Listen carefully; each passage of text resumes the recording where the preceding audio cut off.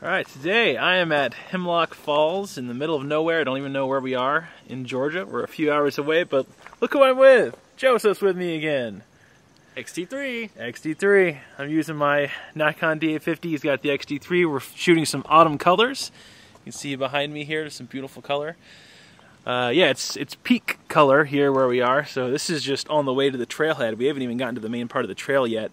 And we already stopped for a photo. This beautiful path, and there should be a creek, a long creek that follows, I don't know, I think like a 2-mile trail all the way to this waterfall called Hemlock Falls. So we should get a lot of good photos today, but as long as we get just a couple of really good autumn photos, then I'll be a happy man. So, Joseph, how are you liking your XT3 shooting your fall colors? I'm loving it. Yeah? What lens are you using right now? This is the 18-55, 2.8-4. It's the kit lens. Yeah, the best kit lens ever, yeah, though. It's insane. Yep. It's one of the only ones that has optical stabilization. Yeah. Oh, that's right. You have the OIS. Yeah. So I was having to bump my ISO on my Nikon 24-70, but he has the Fuji OIS, so he can shoot it like 1 second and get a usable photo. All these colors are so good.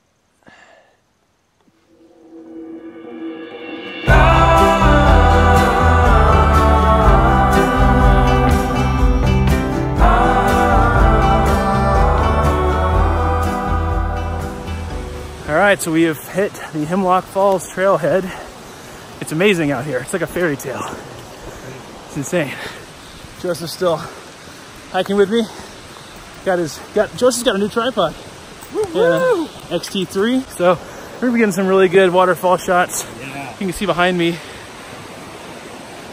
All the color here is just unbelievable. Down there is a beautiful creek called Moccasin Creek.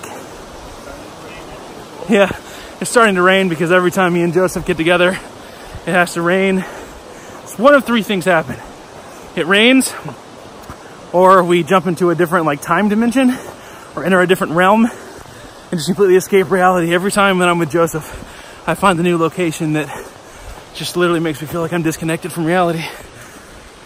So, the key is, contact Joseph. I'll put his email in the description. Just go hiking with Joseph and you'll find amazing places. Yeah, or we get lost, but you'll still get good photos. Oh man, this is cool. All right, well, we'll turn the camera back on if we actually find somewhere to take a photo. But for right now, just a beautiful scenery, like all the way around.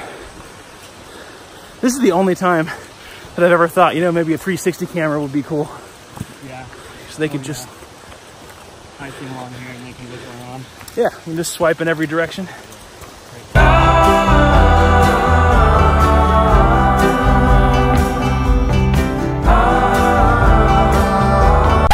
Okay, since we last talked to you, which was about 5 minutes ago, now it actually is raining pretty good out here. We switched to our rain jackets.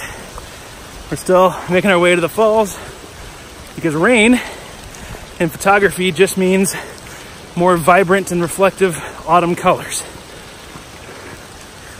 So we're still getting closer and closer to the falls. You can probably hear water in the background. And we turn around and show you all over there. There's huge falls following the creek. Man, I would more call this a river than a creek. This thing's crazy. This water is rushing. So we're just being careful on the trail, not to slip. There's a lot of rocks and branches. We're just being careful. We got our Keens on. Got our Keen boots on, that's right. Not a sponsor, by the way. And yeah, we're going to the falls.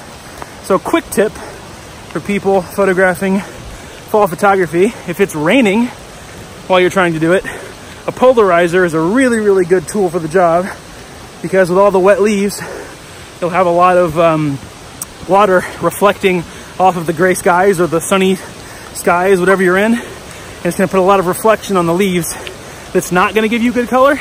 But if you crank your circular polarizer and you eliminate that reflection, then you get all that sweet color out of your autumn leaves. There's a little hot tip for you. All right, we made it to the falls.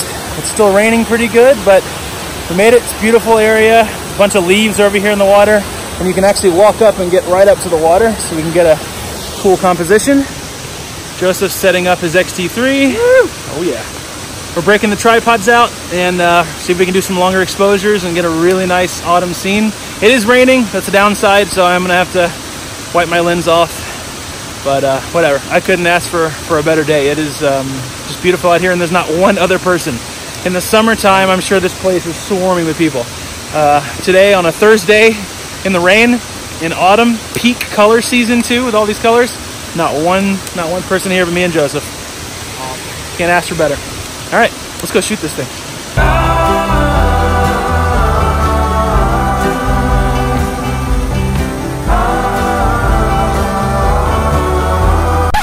All right, so you can see how wet I'm getting here. My camera gear is pretty much soaked, but this is what most of them are made for. So I have my Zeiss Milvis 21mm lens. It's a manual focus lens. So I've got some rocks and leaves in the foreground. I've cranked the manual focus to as close as it can get to the rocks. And I focus in the background as well. So I'm gonna take 2 shots in Photoshop and focus stack them so I get depth of field all the way through. I'm shooting at f8, ISO 64. Nothing else to it. It's about a 1.5 second exposure. And we're getting more and more rain by the second. So my gear is getting soaked. But I'm gonna go ahead and take some more photos so Joseph can get out of the rain and stop filming me. All right, here's Joseph's XT3, soaked in the kit lens, which is not weather sealed, but we're putting this to the test. We'll see. Is the XT3 really that weather sealed? I guess we're gonna find out. We will. So, how'd you like shooting landscapes with a tripod, Joseph? Tripod changes the game. It changes life. Like, this makes you focus on it a lot more. You can be more intentional. You can take your time. Yep. And you can really get exactly right, because hand holding is sort of, you want to be quick. Yeah. And this is... Yeah, it allows you to just kind of slow down. Yeah. Focus more on the creativity.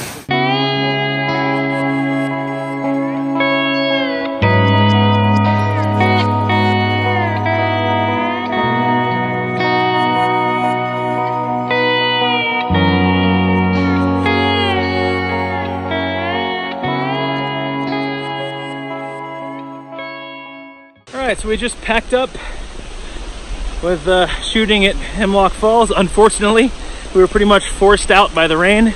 You can see from my hat, it is just soaked. Our camera gear's soaked, we're soaked. Look at my pants. We're just soaked. So the trail is starting to flood now. We're just trying to make our way back safely and slowly. And we're hoping that the rain freaking stops so we can take photos of this lake up here in the middle of nowhere called Lake Burton. It's got some beautiful fall colors and looks like a little picturesque fishing village lake. Got little, like, tiny little white houses on the lake and some fog rolling in.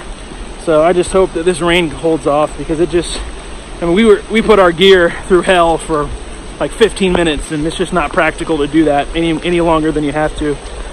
I'm okay getting my gear out in some sprinkling rain and even a little bit of heavy rain, but it was soaking everything. So yeah, you know, hoping it wasn't a bust photographically, but regardless, it was a lot of fun hiking out there, and it's just so beautiful being here with my best bud, Jojo.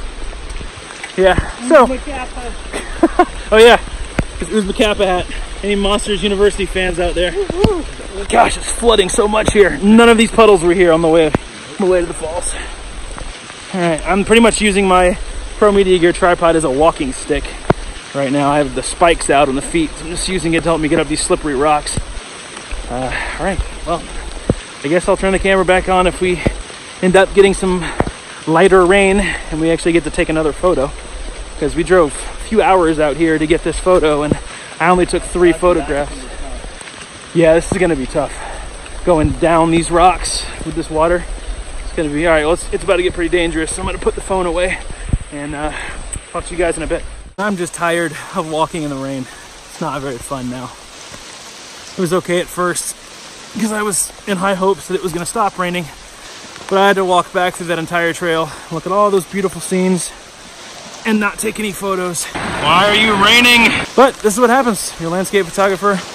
It rains, it snows. Sometimes it's just the conditions don't work out. I got one photo, one composition that I took with my D850 and my Zeiss 21mm. I'm hoping that's the money shot. If not, I'll probably be back tomorrow, as long as it's not supposed to rain. Not cool.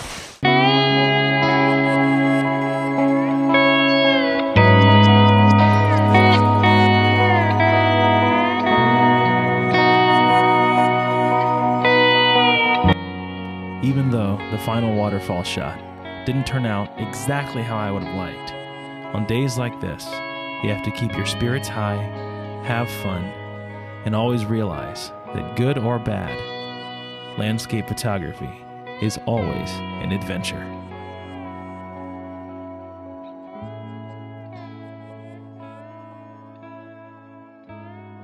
Check out how wet these pants are. This is a little bit of the dry area. My pants were light gray. Now they're dark gray. I'm completely soaked. My everywhere is soaked. Let's get it. Never mind. I'm just gonna get in the car now. See you guys in the next vlog.